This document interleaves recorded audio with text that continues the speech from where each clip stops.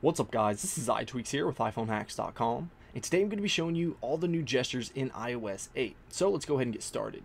So the first one I want to talk to you guys about, and one you've probably seen if you've been watching my previous videos, is interactive notifications. So if we jump into my messages here and I send myself a message, let's go ahead and jump out here and I should get a banner notification. So if I pull down, then that's going to allow me to quickly reply to that message without actually going into the application itself.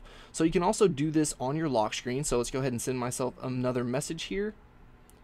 We'll just say hey, send that off, and then jump to the lock screen, and I should get a notification right here, and it's going to pop up, and then I can swipe to the left to either close out with the X or reply, and it's going to pop this up right here. Now you can do the exact same thing within your notification center. If you miss the notification, then you can just do it that way as well.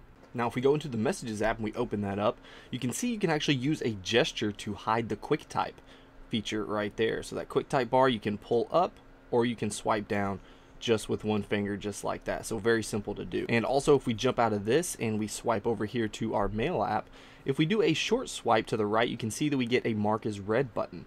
But also if we swipe a long swipe, and you can see that it jumps almost all the way across the screen, you let go and then it's going to automatically mark that email as read.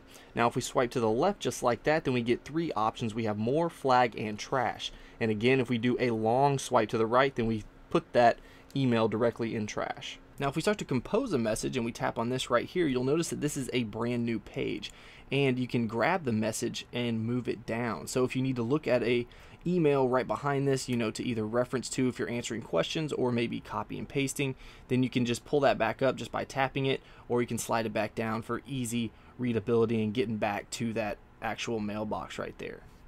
Now the next feature I'm going to show you here only works for the iPad on iOS 8 as well as the iPhone 6 Plus in landscape mode. Unfortunately, it's not going to work with the iPhone 6 just because there's really not enough screen real estate in order to take advantage of this feature. But you can see right here that you can either pinch with 3 fingers or pinch with 2 to open up the tab view. So we're going to pinch with 2 just because it's a little bit easier to do. But you can see if we pinch with 2 fingers, then we can swipe through all of these and you can see all of our tabs right here. And you'll notice that the layered tabs are actually the same site, different pages on the same site. So there's also another thing that you can do right here. Let's just say we were going to go to this page right here. Now we can also pinch with 2 fingers or 3 fingers and swipe to the left, right, up, down, and it's going to go to that other page. So you can see right here that we swipe and not let go. I'm sorry, we pinch and don't let go. Let's try to get off that video right there. So we pinch and then we don't let go, and then we're going to swipe over like that and let go. So that's basically how that works. Again, let's do it one more time. Pinch. Let's try this one. Pinch, and you can see how that works. So it's a little bit easier to go to the right, just like that. Again, you can go up and down as well. So it's pretty intuitive. It takes a little bit of practice to master this, but again, it does work pretty well, as you can see. But a really cool feature to iOS 8. Definitely one worth checking out if you have an iPad or an iPhone 6 Plus. So let's get out of this and go over to our settings. So we'll swipe over here, tap on General, and then Accessibility, and then we're going to tap on Speech. So you can see that we have Speak Screen. So if we read under this, it says swipe down with 2 fingers from the top of the screen to hear the content of the screen. So that doesn't necessarily mean just the typed out portion of the screen, it means the entire screen. So it's going to tell you buttons, it's going to tell you everything that's on the screen. So you can see right here, if we go ahead and turn this on, Speak selection on. A speak button will appear when you select text. Speak screen on. Swipe down with 2 fingers from the top of the screen to hear the content of the screen. Voices.